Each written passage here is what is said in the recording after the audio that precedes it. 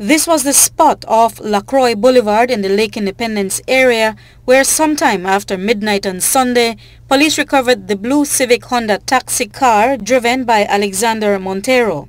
Inside, the mutilated body of the 53-year-old lay awash in his own blood.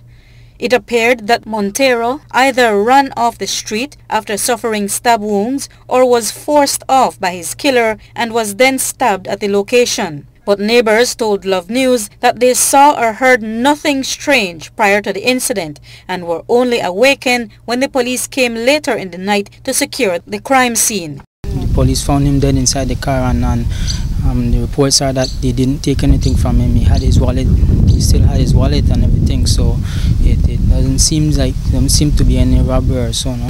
So far, police have not detained anybody regarding this incident, but investigations continue. We heard he was not robbed. Can you confirm this? And if not, then have you established a motive?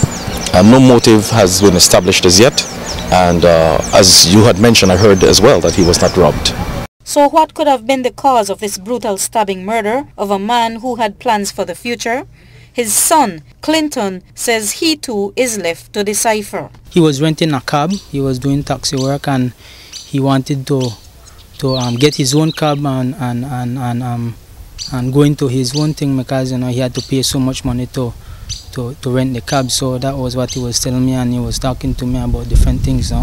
He's a cool guy. He always runs jokes with people, and so no dispute with him? No, not that I know about.